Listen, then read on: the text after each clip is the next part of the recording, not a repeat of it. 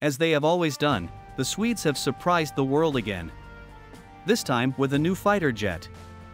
This fighter aircraft, the JAS-39 Gripen E fighter, might not seem special. However, this seemingly small fighter jet can damage enemy jets that might even be considered much more advanced. Production on the 4th generation Plus jet started in 2013. One could consider it a backdated technology because, in 2013, the world already knew about the F-22, a 5th generation jet and the first of its kind. Also, another 5th generation fighter, the F-35, was getting ready to fly. That's not all. Apart from the already mentioned American fighters, the Su-35, built by the Russians, already existed. Although the Su-35 is not considered a 5th generation fighter, it is considered more advanced than the Gripen E fighter as it is a 4th generation plus fighter. This aircraft has a feature that ensures maneuverability is much more efficient. This is why it is classified as a plus fighter. The new Swedish fighter jet is coming when there are already more advanced jets. So, why should it get any special attention? Please click on the like button if you do like this video. Also, hit the bell button to avoid missing our other videos. Well, as much as this jet might not seem as advanced as some fighter jets built before it, it can take on some more advanced jets in a fight. According to Swedish Air Force Commander Mats Helgesson, this aircraft can take out the Russian Su-series fighter jet. That's not all. The Ukrainian defense minister has revealed that the Gripen E fighter jet is a lot better for dealing with Russian aggression than the F-16. So, with all these testimonies, this aircraft has to mean a lot in the military space. At first glance, this plane might not seem special. However, since it has been highly spoken of, there has to be something special about it. So, let's take a look at some of its special features. The world has already seen 5th generation aircraft in the air. However, the fact that Sweden can build a 4th generation plane by itself is something worth applauding. Apart from Sweden, the only European nation that has successfully produced a 4th generation aircraft without any help is France. Sweden's ability to build a fighter jet suited to its needs and its topography is one thing that makes this jet special. Due to Sweden's topography, which is characterized by lakes, forests, and rivers, it might be difficult for the Swedish government to build a solid network of airfields. This is not good news. However, even worse is that the already developed airfields can be taken out in a short time if there is an attack on the country. What does this imply? This means it might be difficult for the country to use fighter jets if it has to protect itself against foreign aggression. Protecting its airspace might be difficult for the Swedish government. However, it is not impossible, and the Swedish military had this in mind when it developed the Gripen E fighter. This fighter was adapted to take off as well as land on regular highways. So, in an advent of a damaged airfield, the country can still very well defend its airspace. The Gripen E fighter is Sweden's best fighter yet. However, it is not the first of its kind.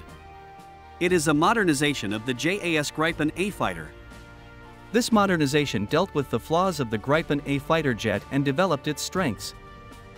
So, what is the JAS-39 Gripen E fighter like?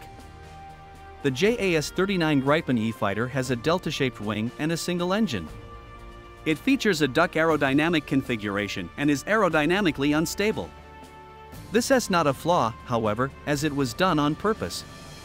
Due to its aerodynamic instability, it is very maneuverable. Like the fighter before it, the Gripen E needs a short runway for takeoff and landing. A runway of 190 meters is good enough for this aircraft. This means it does not need an airstrip to fly or land. That's not all. This plane has 30% of its frame made from composite materials. Due to these materials, it is a lot lighter than its predecessor. Beyond having a positive impact on its weight, these composite parts also help with radar visibility. This fighter's fuselage is built from aluminum alloy and its horizontal wing control surfaces are made from carbon fiber. Also, its wings are made from titanium alloy.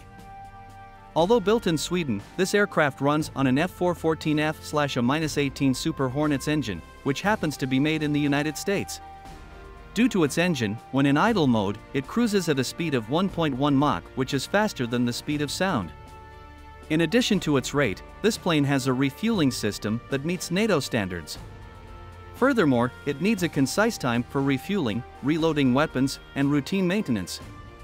All these can be done in 10 minutes. That's not all. An hour is all that is needed to replace its engine. This might seem quite long. However, in the world of aircraft, it isn't. The Gripen E is not a fifth-generation aircraft. However, it enjoys the same network capabilities associated with fifth-generation aircraft. Some of them are the Gripen Wing DAT Link System Link 16 system, National Data Link Secure System, and Multi-INK Communication System. This aircraft features a Missile Approach Warning (MAW) and Radar Warning Receiver (RWR) that lets the pilot know a missile head is approaching. That's not all.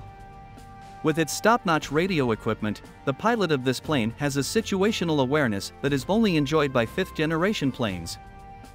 One more feature of this aircraft which makes it special is its electronic warfare system.